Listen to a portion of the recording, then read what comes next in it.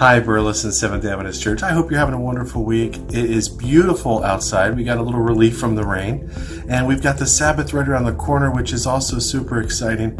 I don't know if you had a chance last week to watch the youth church service that we had. I thought Pastor Will delivered an amazing sermon that left me with a lot of hope and encouragement.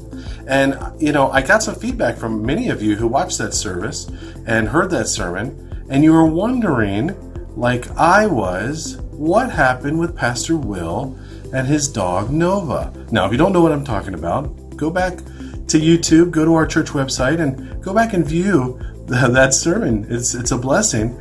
But this, for those that did watch it, you're wondering, right? What happened with Pastor Will and his dog Nova? He left us with such a cliffhanger. Well, I have got good news. Pastor Orland did some recon, and we found out that Pastor Will and Nova are BFFs. They're best friends. Yay. Well, that's bringing us all a lot of peace, I know. Well, I want to share with you today something really important. We are right around the corner from church opening. June 6th is the date. So not this Sabbath, but next. And there are some things that we just need to be aware of. So you should have gotten some information in the midweek email. Information that reminds us that church, when it does open on June 6th, will only be church. We're not offering any Sabbath schools at this time. In fact, I want to thank the Sabbath school leaders from Nez with the young junior early teen class, to our adult classes, to Pastor Orland, who's been doing a great job, and anyone I'm forgetting. If you've had anything to do with putting together a Sabbath school program, I want to say thank you. Our Sabbath schools have really been, I think, the glue that has kind of bound us together in this time of separation, and it's just been awesome to watch us continue in these small groups, lifting each other up, encouraging, studying the Word. So I want to say thank you to those leaders who are doing that.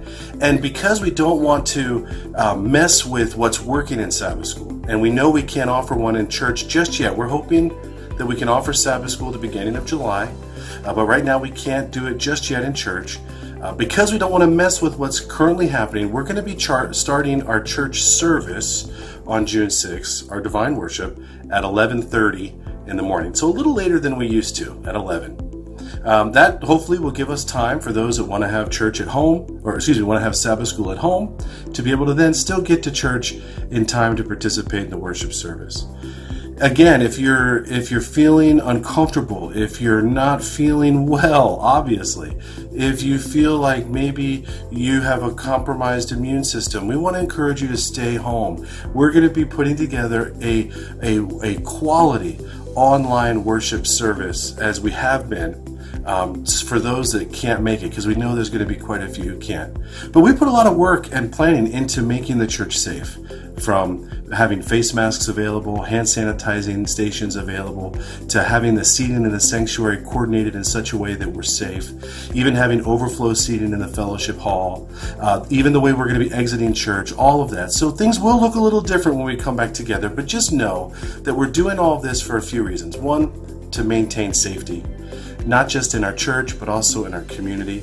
And two, to try to get back to what is normal. I know normal is such a longed for word these days, right? Normal.